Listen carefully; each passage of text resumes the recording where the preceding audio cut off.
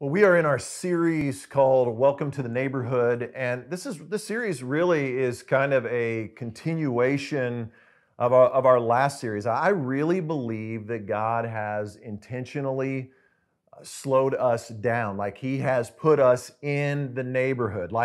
Today we are at the Darnells and sitting in their living room. I never You could have never told me this 6 months ago that I'd be sitting in your living room and we'd be doing church. It reminds me of the early days when we first started. Some of you don't even know this journey. When we started in a home. That was how we had our first meeting, and then we went to a school, and then we eventually ended up in the facility that we're in now. So that's how we're going to roll back in. No, we're not.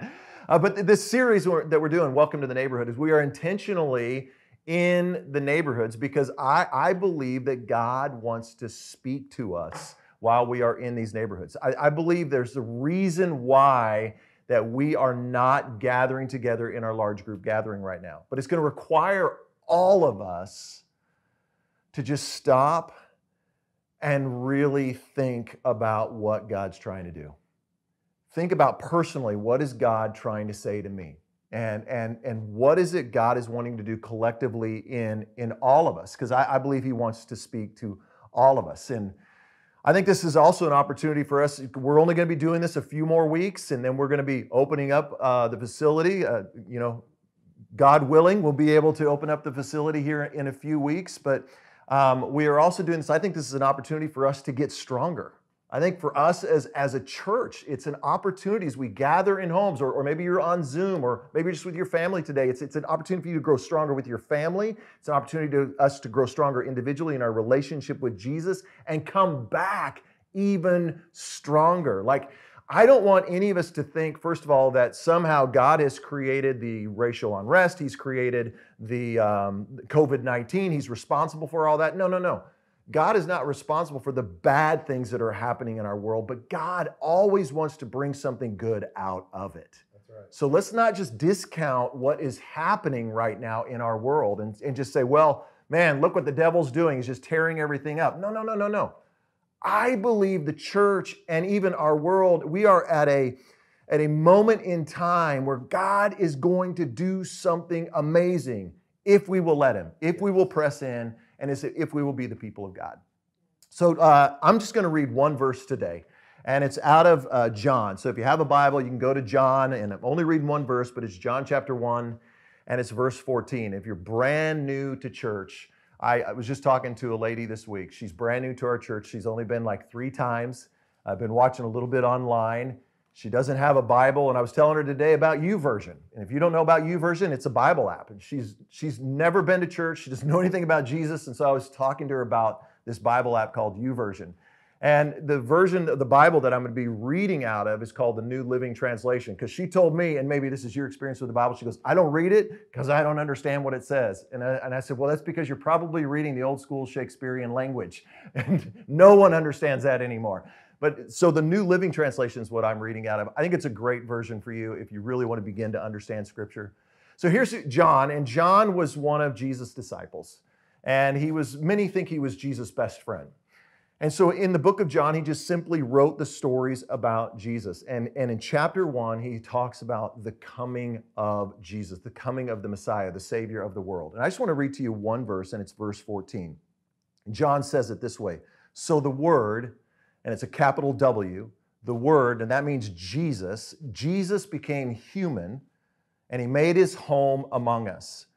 He was full of unfailing love and faithfulness, and we have seen His glory, the glory of the Father's one and only Son. Let's pray. Father, as we have this time together right now, in homes all across the area, in apartments, in some people out in their backyards, as families, on Zoom, all the different ways. Would you right now, God, would you just in this moment do what only you can do? Would you collectively bring us together? We want to hear from you today, and would you help us in Jesus' name?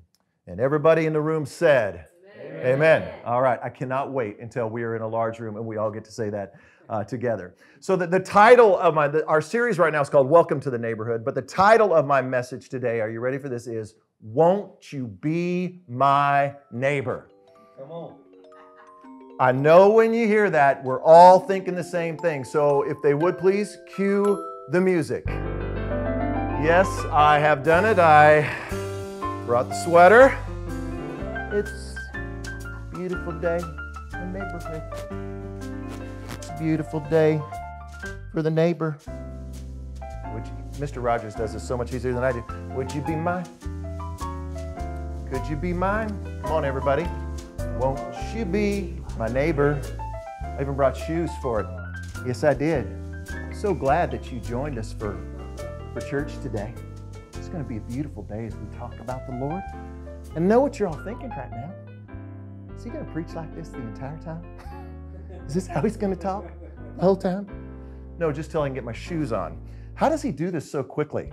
I don't know if you've seen the... Oh, I did it. I did the... Did you see that? How many of you guys watch Mr. Rogers? Raise your hand. Mr. Rogers. Okay, some of you? Yeah. Okay. Pastor Eric and I, who you heard earlier leading worship, he watched Mr. Rogers' Neighborhood. How many of you in the room and at home, raise your hands. How many did not watch the show? Okay. I'm with you, Gina. I couldn't watch it. It was too slow for me. Way too slow. And, although Mr. Rogers is a lot like me, he's very soft-spoken. And so, no, he's nothing like me. And it was just I just could not get into it. So I always had to turn over and watch Teenage Mutant Ninja Turtles or something great like He-Man or something like that. And I'm not wearing this sweater the entire time. I just can't, I can't do it. I'm staying with the shoes, but I know the sweater will be distracting to you. But how many of you have seen the movie with Tom Hanks? Anybody in the room, you've seen the Tom Hanks movie, Welcome to the... Oh my gosh, you guys, you have got to see this movie. It is so good. Have you seen the documentary? Yeah. Yes. Okay, the one thing when you see the movie is, if you rent it, is the story of Mr. Rogers and the interaction he had with this reporter. Documentary is phenomenal because what you realize when you watch it is this guy was really like this. Like, this was not something he put on, some act for television, but he really was like that. I mean, everywhere he went, whoever he was around, they were always the most important person in the room. And when Mr. Rogers said, "Welcome to the neighborhood," like, he meant it. And I believe that Jesus is giving us kind of the same command. We talk about this a lot, is Jesus, when we talked about this last week with the Good Samaritan, is a religious, an expert in religious law came to Jesus and said, "What's the most important commandment?" And he said, "Love the Lord your God with all your heart, all your soul, and all your mind." And then he said this, a second is equally important: love your neighbor as yourself. So Mr. Rogers and Jesus have a lot in common. I mean, it's about loving your neighbor. It's something we say every week. We say this, at the core of who we are is loving God and loving people. That's what it is all about. But could we all know right now in our country, we're just not experiencing that. And the word that comes to my mind when I think about what's happening right now in our country is chaos. It's just crazy what's happening between COVID-19 and the racial unrest. And then right here, I don't know where you're watching from, but we're here in the Tulsa metro area in Broken Arrow. And right here, I mean, we've had the collision of a rally and protesting and the president and just talk about divisiveness and all of the injustice that's happening and the anger and all that is happening around us. And you just, when you hear what's going on, it seems like this is the worst possible moment for the church to not be meeting together on Sundays. It seems like this is the worst time. This is the worst possible thing that could happen for us. But I actually believe the opposite. I know it may sound crazy, but I really believe that God has intentionally shut the doors of the building on Sunday. And He has intentionally opened up the doors in our neighborhoods. He's opened up our homes. Like right now, many of us right now are meeting in homes all over the metro area. We've all, for the last few months, have been locked down in our homes, haven't we? I mean, you've been doing school in your home. You've been working from your home. You've been shopping from home. And we have been doing church like we are right now in our home. And if you're taking notes, I want you to write this down because I think this is what we want to talk about for a few minutes here is the church has not been shut down. We've been sent out. Let me say that again. The church has not been shut down. The church has actually been sent out. That's what I believe right now is happening. In fact, if you've been coming to Core Church for any amount of time, you know that we are a sending church. It's one of our favorite things to do. Whether we send people to other states, we send people to other cities, or we send people right out into our own city to launch ministries. We have people that are doing ministries around the world. We are all about you figuring out who God created you to be so that we can all be collectively sent back out into the world. Because I think what God wants to do is through you and through me, He wants to send us out into our neighborhoods. I believe God is wanting us in our neighborhoods because He's wanting to wake us up to our neighbors so we can see them. He wants to send us back out into the neighborhoods with the hope and the healing and the peace and the purpose of Jesus. Yes. So the question is, how do I do that? Like you may be saying, hey, that's might be easy for you to say but I've not been to seminary, I've not had the training, I don't even know my neighbor's name. I fumble with my words. I couldn't even find John when you were talking about this. How would I even begin to do this? I want to present to you today that I think it's a lot easier than we made it out to be. I think we've made sharing the gospel way too complicated. And I also think that we have kind of misconstrued sometimes what sharing the gospel really is. And so what I want to do today is show you just a simple way, an easy and effective way that you can share the gospel. But I also want us to see why it's important to share the gospel. And I also want us to see how I can do that. And I think what we're going to show you today is a way that maybe you've just never thought about it, that, wait, that's sharing the gospel? So we'll look at Jesus. From John's perspective, John chapter 1, verse 14 says this, so the Word, and that's capital W, that's Jesus. So Jesus, He became what? He became human. This is important. Like, we just can't gloss over this. Jesus became human. Why did John point this out? I think the reason John pointed this out is he's saying to us this, Jesus became human. And we all know that Jesus became human for the salvation of the world. Like, He came to die for the sins of humanity so that we could be set free. But I also believe Jesus became human to show us how to be human. I think we've forgotten how to be human. If you go all the way back to the very beginning, in Genesis chapter 1, it tells us in Genesis chapter 1, right there at the beginning, we were created in the image of God. All of us created in the image of God. But what happened is that image has been tarnished by sin.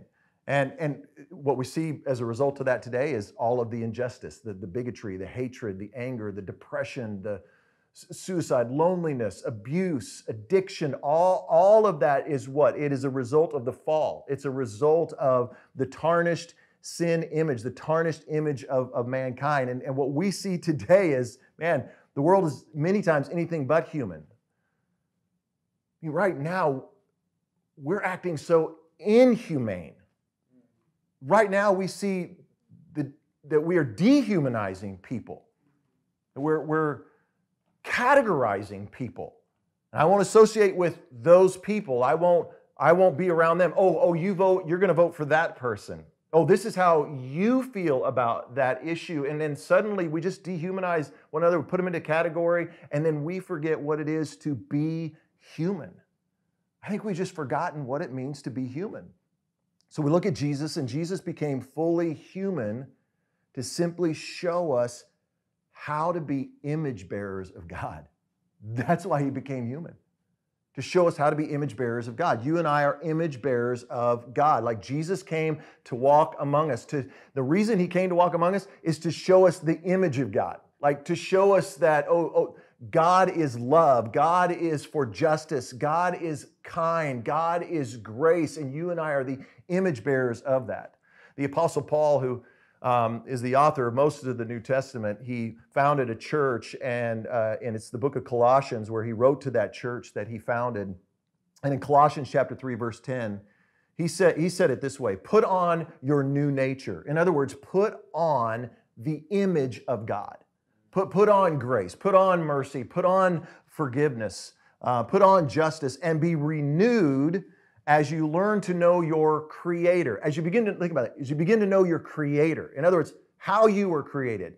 As you begin to know how you were created in the image of God, and he says it this way about becoming like the image of God. He says, and say this with me, the last part, become like him. That's what it's all about as a follower of Jesus. It's just about becoming like Christ. So Paul says, you and I are the image bearers of God to the world. We're the image bearers of grace. We're the image bearers of justice. We're the image bearers of forgiveness and reconciliation. And we are the image bearers, as we talked about last week, of unity. As followers of Jesus, created over in the image of God, we have the answer. Like, we have the answer for the injustice.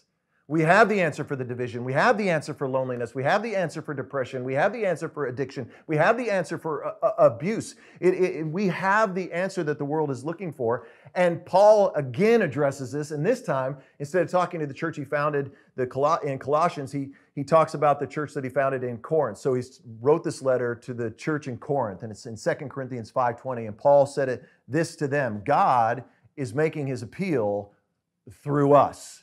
Like, turn to somebody in the room, wherever you are, and say, that means you. Like, that means you. He's talking about the appeal to be human, the appeal to be made over in the image of God. It comes from us. And this is what I want us to see as we talk about this idea of welcome to the neighborhood. God has strategically placed you in your neighborhood.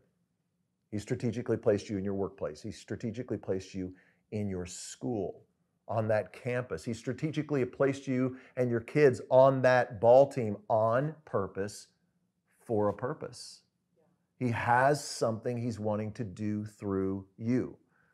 Remember this, the church has not been shut down. The church has been sent out. So back in John's letter, John chapter 1, verse 14. Says this, so the Word became human, and say this part with me, he made his home among us. He made his home among us. I like what Eugene Peterson said in the Message translation. It's one of my favorites. It says he moved into the neighborhood.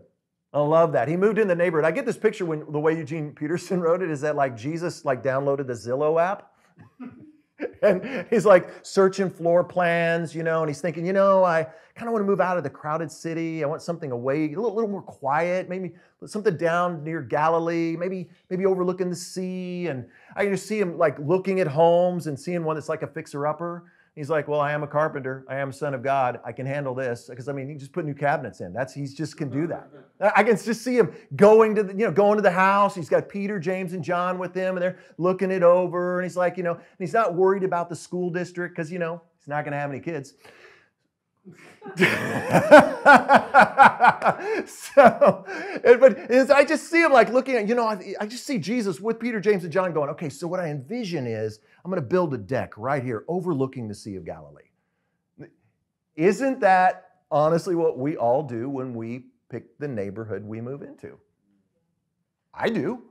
Sure. Can I just tell you, like the last 3 months, I've been telling you about Aunt Mary has been staying with us, and I got great news. Aunt Mary is going to be moving in with us permanently. Can I get an amen? Can I get a witness in the room? This is good news. I can tell you why this is good news to me. She came around the corner, and I was taking the shirts off by the dryer and was going to take them up to my room, and she looked at me and she said, Brad, would you like me to iron those for you? You can live here permanently. You can stay. And so because we're looking at Aunt Mary moving in, Laura's mom is with us, I'm looking at our floor plan and we don't have the room. And I'm like, oh, we've got to find a new place to live and we got to expand or do something. And I've been on Zillow. I've been looking at floor plans. I've been looking at square footage. I've been looking where rooms are. I've been looking at neighborhoods.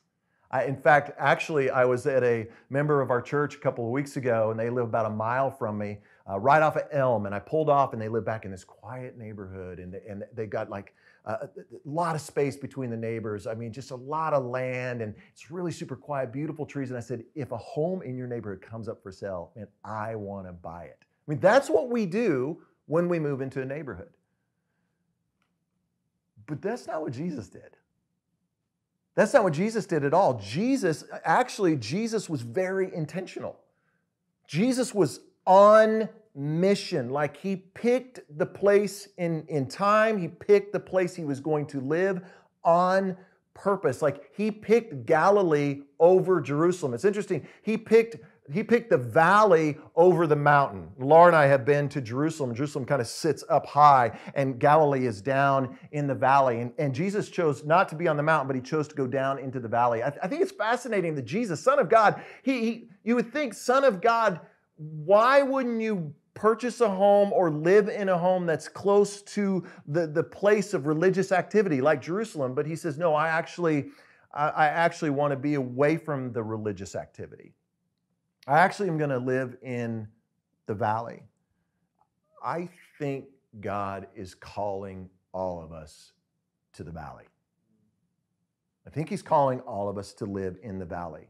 I think he's calling us all to places that are really far from the religious activity.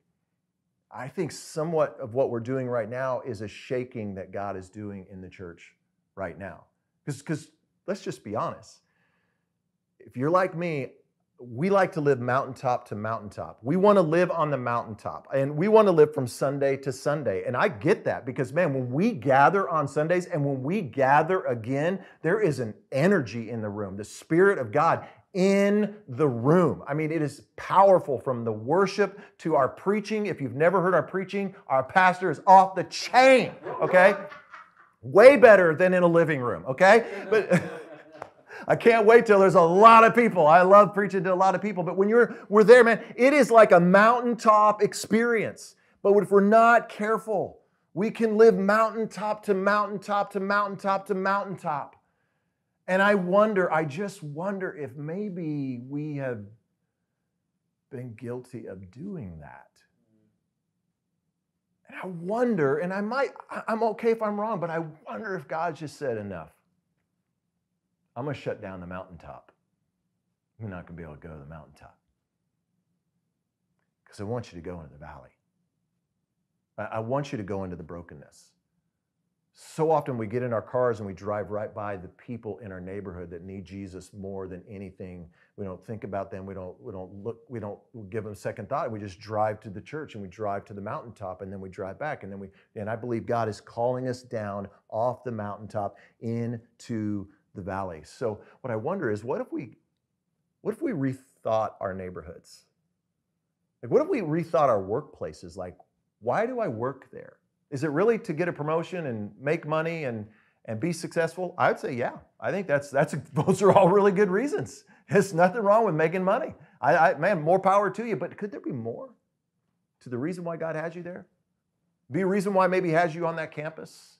Could it be a reason maybe why he has you on that ball team more than just so you can be on a traveling team, and hopefully that this will happen for your child and they can do this and they can meet this person, this can happen, they can get on the next team, and then finally hopefully get a scholarship and go to college? Okay, great. But could it be more than that? Could it be that God has intentionally placed you where you are at for a mission? What if we rethought this? What if we lived our lives on mission? I was really challenged by this when we were thinking about moving. And I was looking on Zillow. And Laura and I'll never forget, early on in COVID, and we were walking like everybody else, just walking the neighborhood, seeing the neighbors and walking. And I remember right where I was at. We were at the end of the block. We were turning the corner. We were coming back up the block, and we were talking about moving. And we were talking about where should we go? What would be good neighborhoods? What would be good homes? And all of a sudden, I looked up, and I saw my neighbors' homes. And I don't know how, it wasn't an audible voice, but I can tell you God spoke to me deep in my spirit. And he said, Brad, I don't want you to just think of a home and living in a home, but I want you to think that you are a missionary. You're a missionary to this neighborhood. I have you here on purpose. This is your mission field.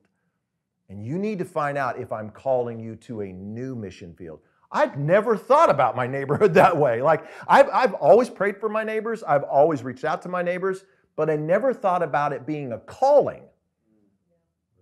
Like I'm actually called, I'm placed right there. And Laura and I, it just caused us pause. And I said, and I started looking at my neighbors, and I was like Glenn and Cheryl and Jeannie and Jeannie, who comes to Core Church now, and Patty, my next door neighbor, is a single mom, and I think about Delano and Joey, my brand new neighbors, and Nathan and Heather, and Max and Riley, who now come to Core Church, and I thought, and Mike and Aaron next door, and on and on and on, these neighbors that we know, and I thought, I don't know that God has released us. I think even if our home is too small, I think we may have to stay. Because I think maybe God has called us here. Here's what I would like for you to write down. It's like for you to consider is this. I am a missionary. I am a missionary. Say that with me. Come on. I am a missionary. I'm a missionary. Write this down. On mission. I am a missionary on mission. Assigned to a mission field. What if we lived that way? What if we lived as missionaries on mission, assigned to a mission field? Here's what I believe. I believe that missionaries aren't just sent across the sea. I believe that missionaries are also sent across the street. I believe that God is calling us to go across the street. This is what God's not asking us to do anything that He did not do. Jesus left heaven and He was sent. Like he was on mission. He was a missionary, and he crossed the street. In other words, he, as Eugene Peterson says, he moved into the neighborhood. I mean, he joined us here, and I believe God is calling us to cross the street. I believe He's calling us to love our neighbors as ourselves. And I think when we think about these last 3 months, I think there's a reason why we've been locked down in our neighborhoods. I think God's trying to get our attention to say, do you know your neighbors? Like, do you know them by name? Do you know their story? Like, do you sense that God has placed you here to reach them, to encourage them, to bring them the hope and the healing and the peace and the purpose of Jesus? I was talking to a really good friend of mine who doesn't live here in Tulsa, and he was telling me that him and his wife, during all of the pandemic, started placing their chairs in the front yard. They'd always sat in the backyard, and they decided, we're going to start sitting in the front yard. And he said, Brad, for the first time, we started getting to know our neighbors. He said, the funniest thing is my neighbor across the street, guy has lived there for 10 years. I did not know him. 10 years, didn't know his name, don't know anything about him. His neighbor walks across the street, meets him, and come to find out the guy's a pastor. What? What's happened to us? What's happened when even the pastor, as a pastor, you don't know how do you, God is calling us to be on mission. He's calling us to reach our neighbors. And so often we know our neighbors as, oh yeah, they're the ones whose dog won't shut up and quit barking. Oh yeah, that's my neighbor who cranks the loud music at 11:30 at night. I'm about to call the cops on him. That's my neighbor who always parks in front of my mailbox. You know, there's my neighbor who doesn't edge their yard. I just listed off some of my neighbors. None of the names I listed earlier, by the way, just for the record. They all are good people. But often that's how we know our neighbors. And I think we got to learn how to neighbor again. I think we can learn from Mr. Rogers. Like the one thing he did, if you've not watched his documentary, you've got to watch the documentary, because the thing about Mr. Rogers, you wonder why. He always stopped for people. He always seemed to have time for people. And he genuinely loved people. And whoever that person was that he was in front of, he said was the most important person in the world. And the reason he did, and you may know this, you may not know this, is Mr. Rogers was an ordained pastor. He was an ordained preacher. He was a follower of Jesus. The reason he did what he did is he was just trying to model the life of Jesus, because that's what Jesus did. Jesus always slowed down. So often I'm in a big hurry. I'm tired. I get out of my truck, and I see my neighbors, and I do this. And I hope that they just kind of do that back. Because If they don't, I might just have to walk across the street. But what if we rethought that? What if we thought that, man, God has placed me intentionally where I'm at, and I was to walk across the street and get to know them, their name and their story. So what does that look like? How do we do that? Let's go back to John 1:14. It says this, he, being Jesus, was full of, and say this with me, is full of what? Unfailing love and faithfulness. This is who Jesus is. If you're brand new and you're just getting online with us and you're like that beautiful lady that I spoke to earlier this week, and you're like, I don't have a clue who Jesus is. Like, I don't know anything about church. I don't know anything about this Jesus. This is who Jesus is. I don't know what story you've heard about him, but this is who he is. He is full of unfailing love and faith. This is why he came. This is what our world desperately needs right now. I mean, just the weekend we're having in Tulsa, like suddenly, I never thought that Tulsa would become the center of the universe. Like it's kind of funny, we have the center of the universe in downtown Tulsa. We have become the center of the universe. I would have never thought it would be such polarizing things. And I don't know where you land on that. And right now, I don't really care about that right now. I care about those things, but if you understand what I mean by that, but we have become the center. And what it is right now, we in the church have this opportunity to show the love and faithfulness of Jesus to a world that so desperately needs it. And what did Jesus do? Jesus moved into a rough neighborhood. Let's not forget that. Wait, what? Jesus moved into a broken world. Like the world was broken. Things were messed up. And he decided, I'm going to move into that. And in the midst of the mess and the oppression and the injustice and the bigotry and the hatred and the rejection and the belittling of women and others, Jesus moved into the middle of that. And what did he do? He didn't get angry. He didn't get violent. He didn't reject people. He didn't push them away. No, he just loved people. Unfailing love and faithfulness. See, Jesus was fully God and he was fully human. And God does not expect us to be fully God. He just expects us to be fully human, filled with the Spirit of God. He's asking us to be image bearers. He's asking us to be human, to show the world what it really means to be human, to what it means to be created in the image of God. We are his image bearers. We are the ones who are to show unfailing love and faithfulness. So how do we do that? I realize for so many of you, and I've talked to a lot of you, you're like, Brad, I don't even know my neighbor's name.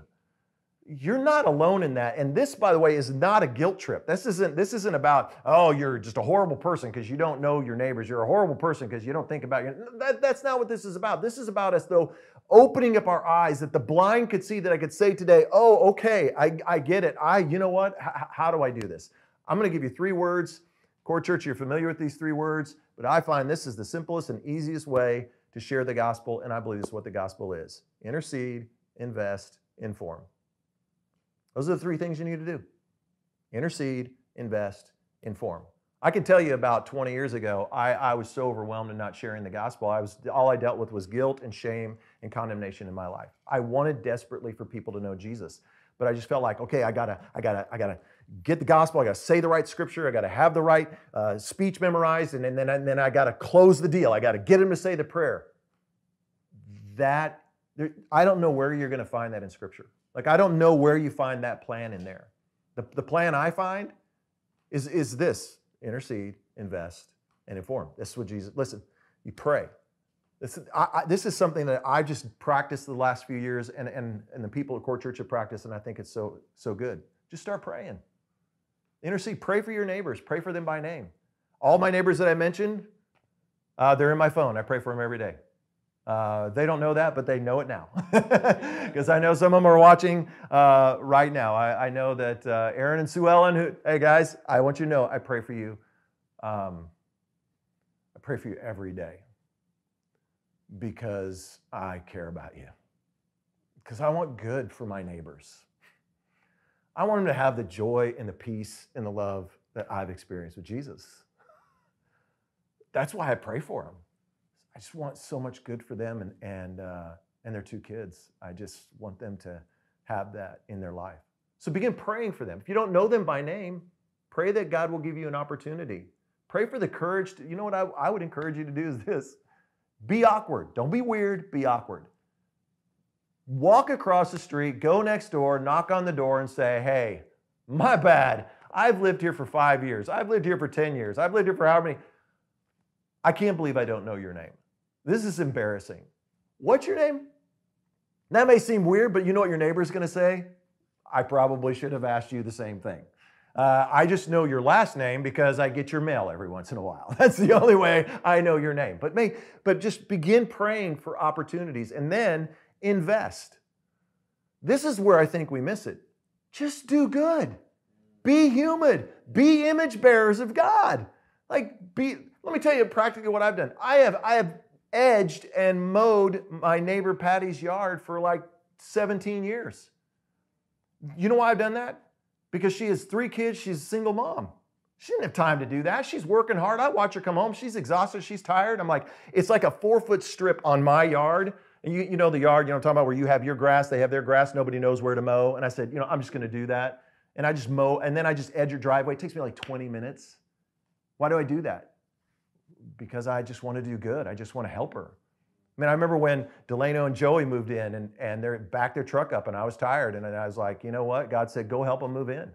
And so you know what I did? I went over and I just said, okay, helped them unload the truck at like 9:30, 10 o'clock at night. 9:30, way past my bedtime. You all know that.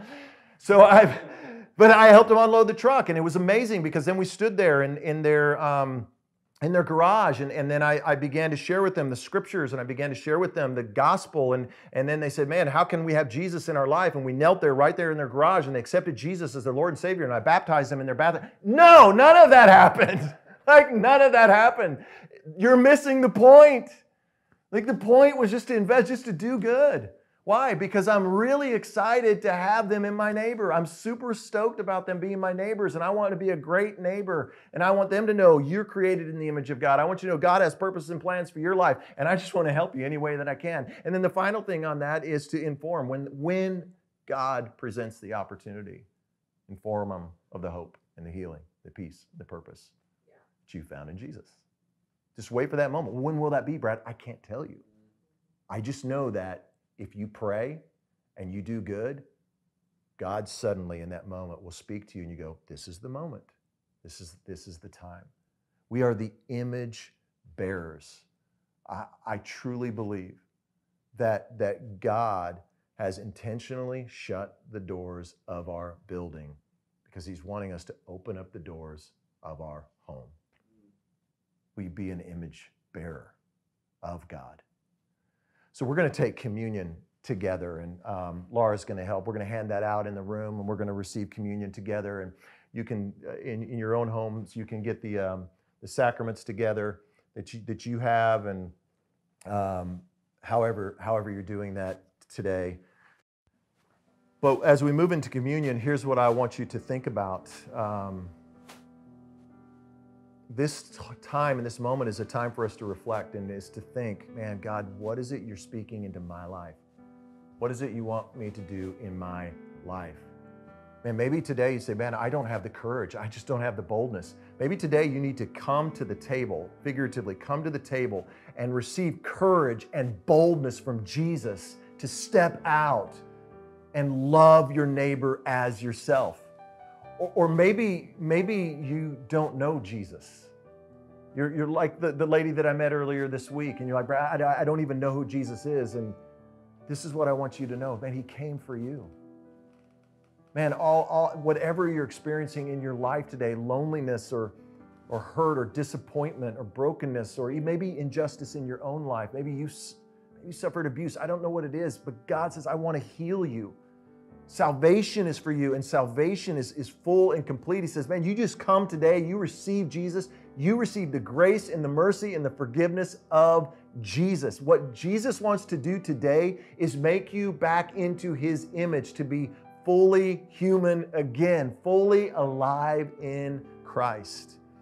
So if you're new to our gathering, communion, and new to communion, it's just this time where we remember the death and the resurrection of Jesus. It's where we receive what it is we need from him today. The cup, it represents the blood of Christ shed for the forgiveness of sin. If you need forgiveness today, for anything today, whatever it is, you receive forgiveness today. The bread, it represents the body of Christ. Died a human death, but resurrected again on the third day, which means it doesn't matter what happens in your life, doesn't matter how hard it gets, there's always hope of a resurrection. What is it you need from him today? I'm going to pray, and then we're going to receive. Father, right now in this moment, would you bring forgiveness where forgiveness is needed? Would you help those today who say, man, I just don't know. Would God really forgive me? What I want you to know today is, he says, yes. Yes, I want to pour out my grace and my mercy on you. And if you need boldness today, just ask God for boldness and receive that today. Let Christ fill you. Allow yourself to become an image bearer of God, made over to be like Christ. In his name we pray, amen. Let's receive.